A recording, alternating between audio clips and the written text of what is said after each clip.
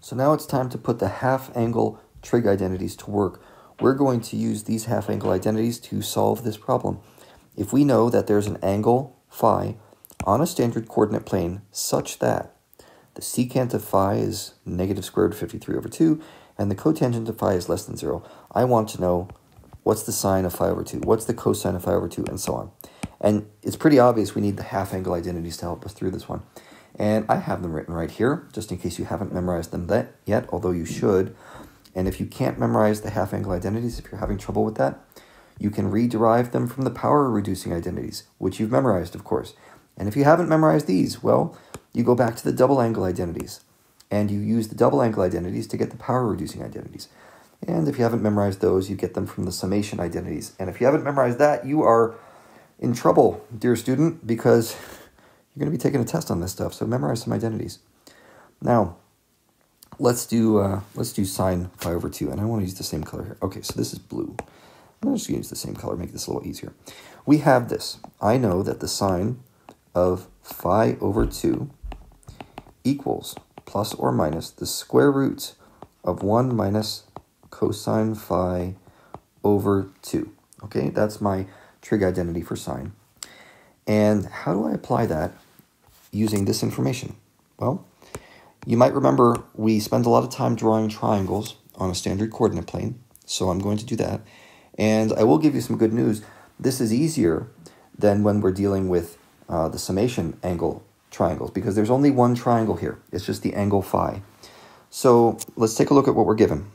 Cotangent is less than 0. Where's that true? If you know your coordinate plane, you know that cotangent is less than 0 in quadrant 2, and cotangent is less than 0 in quadrant 4. So I'm not sure where I am. Well, let's look at this. Secant is negative. Okay, secant is less than 0 also.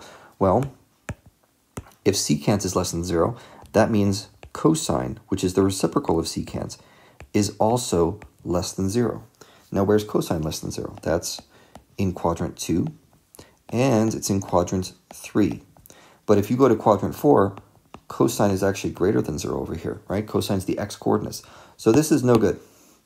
And we're going to have to use quadrant 2. So this is a big win. Now we know where we should draw our triangle. Okay, so let's go ahead and I'm just going to clear this stuff out of here. We're going to draw our triangle now in quadrant 2. And remember, I don't care about the accuracy of the shape of the triangle. It's not important. What I care about is just getting a general diagram on here so I can put some values on the legs of this triangle. Now, back to secant. If secant of phi equals negative root 53 over 2, I know not everyone's memorized what secant looks like on a triangle, but you should know from the reciprocal identity that this means cosine is going to be negative 2 over square root of 53, right? And according to SOHCAHTOA, which you have memorized, that means, since we're looking at cosine, adjacent over hypotenuse is going to be 2 over square root of 53, or negative 2. So here's my square root of 53. Here's my 2. Which one of those needs to be negative? If you think about it, you remember you cannot have negatives on the hypotenuse. So it must be this side right here, which also makes sense because we're going in the left direction. Okay, when you're going to the left, that means x is negative. All right, super. So now, what is the y-coordinate? Or what's the length of this other side of the triangle right here? Okay, I want to know that guy. And if we do a little Pythagorean theorem, I'm going to say negative 2 squared plus, well, I'll call it y squared equals the square root of 53 squared. Okay, that means 4 plus y squared equals 53. That means y squared equals 49. That means y equals plus or minus 7. It's up to you to decide whether it's plus or minus 7. So which one makes sense? I'm going to put 7 on here and just remind you that we're going up. So I know that has to be a positive 7. Okay, so we've got our triangle drawn, and now we can go ahead and figure out everything else we need in this section right here. And here's the great part about half-angle identities. They all require the same trig function. They all require cosine, cosine, cosine. It's just nothing but cosines. So that makes it a little easier for us. We only have to figure out what the cosine of A is. Or in our case, the cosine of phi. So the cosine of phi equals what? Well, you can either look at your triangle, or you can remember it's the reciprocal of the secant value, which we already figured out. Well, that's kind of sad. That makes it a little easy from what I've given you here. Okay, well, I will probably fix that problem. But let's use this information here. Cosine equals -2 over radical 53. And we're going to go ahead and solve this now. I'm going to say sine of phi over 2, which equals plus or minus the square root, this is the big guy, 1 minus cosine phi over 2. And what is cosine phi? Well, it's this thing, okay? Let me get some different ink here because it's starting to get a little cluttery. It's this value here, and we're going to substitute that right into this identity. So here's what we get. Sine of phi over 2 equals plus or minus square root of 1 minus, hold on, -2 over square root of 53 all over 2. I know it's ugly looking, but that's your answer. And if you want, we can simplify this a little bit, right? 2 negatives make a positive. Okay, we can get rid of those parentheses, clean this up just a little bit. My 53 is looking scribbly, so I want to redo that. Keep this a professional video here. Okay, 1 plus 2 over the square root of 53, all divided by 2, all inside another square root.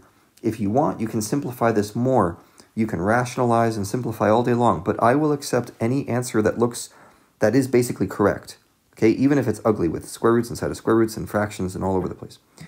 The one thing we haven't talked about yet in terms of this problem is, are we plus or minus? Okay, so think carefully on that for a moment. See if you can figure it out. I'm going to answer that question in just a second. Let me clear some space here. So here's the answer. You might be tempted to say, well, my triangle's in quadrant 2.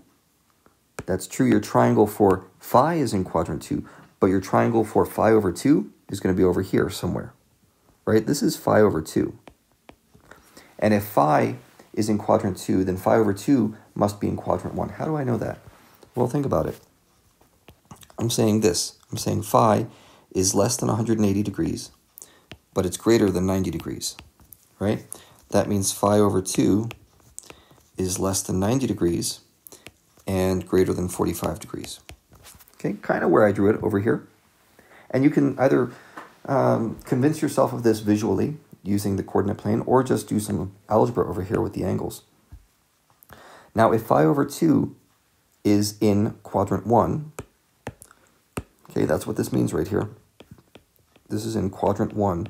What is the positive or negative sign that's appropriate on the sine trig function? Well, sine trig functions in quadrant 1 are always positive.